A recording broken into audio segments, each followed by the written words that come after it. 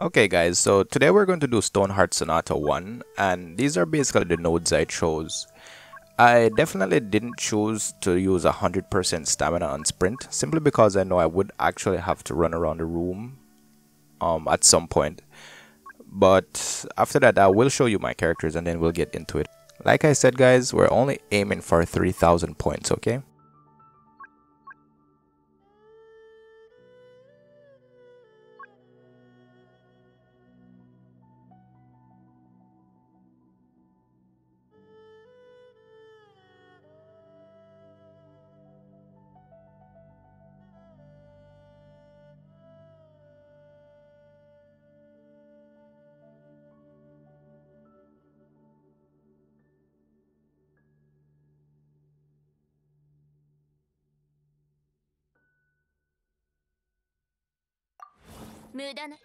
Alright, so Kiching is going to be my main DPS. We got Barbara.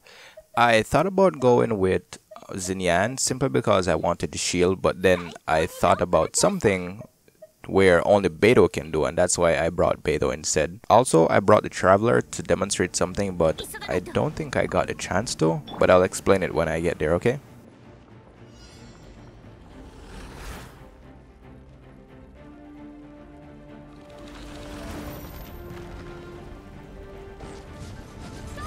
So the first thing I did was I went on the blind spot of all of the other pillars, simply because like while you're attacking this pillar, all of the other pillars are actually going to shoot you with geo attacks or something.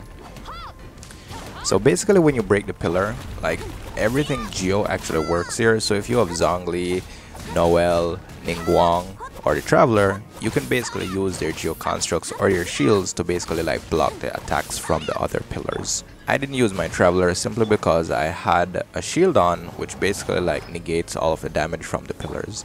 Pay attention to where the Geo Cube goes next, because it is going to spawn a Geo Shield next to it, and if you break this you can basically break a pillar for free.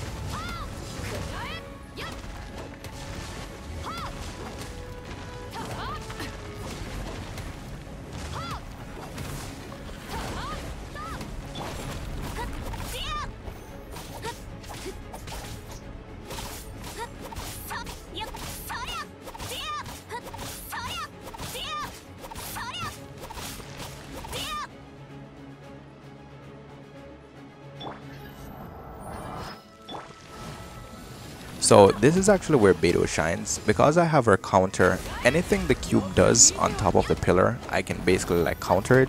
Or even after I break off the pillars, when it's doing like some of its BS attacks, I can basically counter some while using the Geo shields that are on the ground.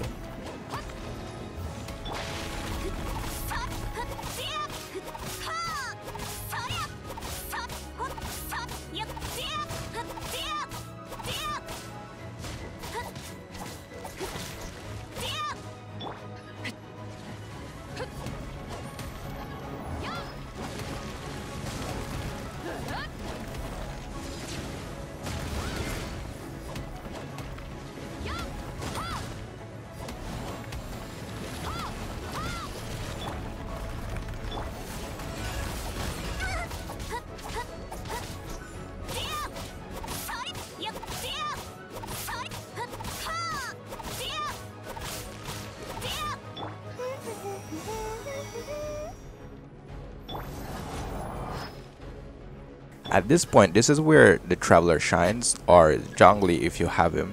So basically when it's doing this attack, if you want to save time, you can run around the room and destroy all of the crystals. But if you think it's too difficult and you don't want to, you can basically stand on their geo constructs and you will basically avoid the entire attack.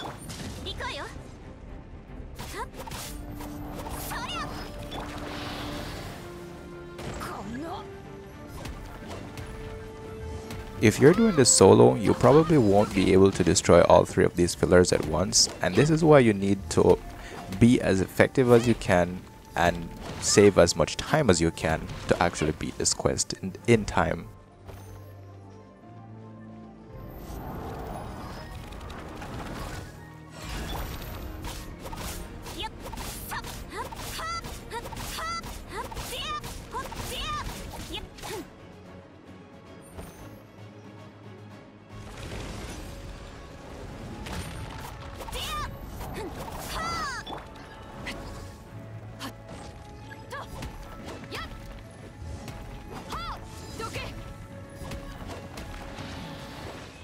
And that's it, everyone. Thank you all for stopping by and have a great day, okay?